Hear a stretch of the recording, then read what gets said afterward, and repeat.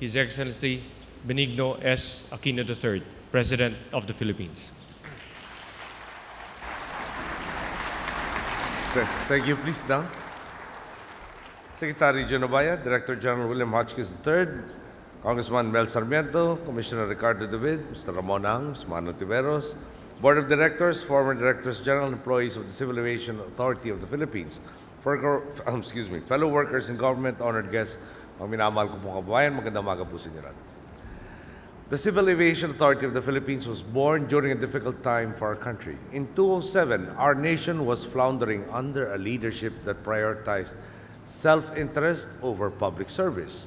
Our people had lost their trust in government, and to make things worse, in December of that year, the Philippines was downgraded from Category 1 to Category 2 by the United States Federal Aviation Administration, preventing our airlines from expanding their flights to and from the United States. In response to the downgrade, your agency was established. Your purpose, to improve on the findings on Philippine aviation to make certain that we get back on track at the soonest possible time. But because of a culture of governance which lent itself to impunity, the problems only worsened. In October of 2009, the International Civil Aviation Organization conducted an audit of our aviation standards and found significant safety concerns.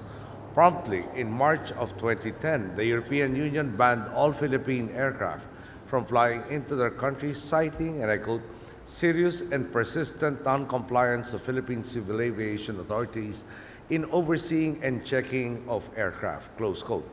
All these developments deprived our airlines access to the potentially lucrative markets in those regions. Even worse, it became much harder for tourists from Europe and the United States to fly here and see just how fun it is in our country. Until now, we can only speculate about how many tourists could have arrived, how many jobs could have been created, and how our airlines could have grown. If only, and I repeat, if only our predecessor displayed a little urgency, efficiency, and at least a bare minimum regard for rendering public service. Those years were ones of squandered opportunity, where instead of making progress, we took giant steps back. It actually reminds me of what a friend once told me, that the most frustrating part about our predecessor is that they had an entire decade to build our nation, not to mention a talented workforce and a country with boundless natural gifts. And yet somehow, during that period, we only regressed. Today, we are in the business of revival. And so far, the CAAP leadership, together with all those working earnestly for this agency, have not let us down. To comply with safety standards, CAAP installed a civil aviation safety oversight reporting and tracking system as its main database management system. They efficiently implemented the minimum required annual inspection for all air operators and revalidated the air operator certificate of 5 international operators and several other air taxi operators and domestic air operators. They likewise established the Certificate Management Department to help our local carriers such as Philippine Airlines and Cebu Pacific to meet the standards of other countries and help them expand their routes. Through these efforts and through the stern, disciplined stewardship of Director General Hotchkiss, the ICAO lifted the significant safety concerns previously issued to the Philippines.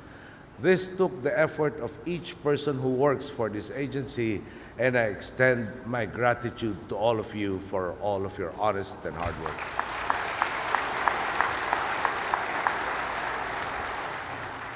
For those of you who have been working for CAAP since its inception and have endured its lowest points, doesn't this truly make you feel much better?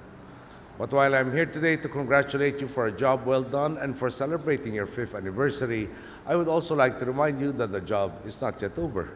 In the coming days, weeks, and months, all of us will be working towards getting our country off the watch lists of the United States and the European Union. So today, I also give you my marching orders. Let's get this done. We have the momentum, we have the right people, and have put the right systems in place. It is time for us to usher in a golden age, not just for Philippine aviation, not just for Philippine tourism, but for our entire country. It is not difficult to imagine Soon, even more tourists will be riding our airlines to see what our archipelago has to offer. And they will realize that nowhere on earth can they see a country as beautiful and diverse as ours. Soon, our airlines may be flying back and forth to cities like New York, Madrid, and Rome. Soon, all of our countrymen will finally be able to feel the full effect of having a country and a people predisposed to friendliness and fun, in the form of more tourists, more jobs, and improved business for our souvenir vendors, tour guides, taxi drivers, hotel staff, and those in so many other allied sectors and even in divergent sectors. At the end of the day, the value of your job cannot be reduced to a single safety classification or a few numbers in our ledgers. It is about allowing people to fly with confidence. It is about freedom, freedom from unease, and freedom of opportunity that redounds from a dynamic, vibrant society. If I may emphasize just how important I consider your agency to be, just last week I was in Naga and was reminded that it had been 7 months since the Piper Seneca plane that was carrying the Secretary Jesse Robredo crashed off Masbate. 8 days ago, we also commemorated the 56th anniversary of the deaths of President Ramon Magsaysay and many of his top officials in an aviation accident. The bottom line is, what you do each and every day affects our people both on an individual and national level.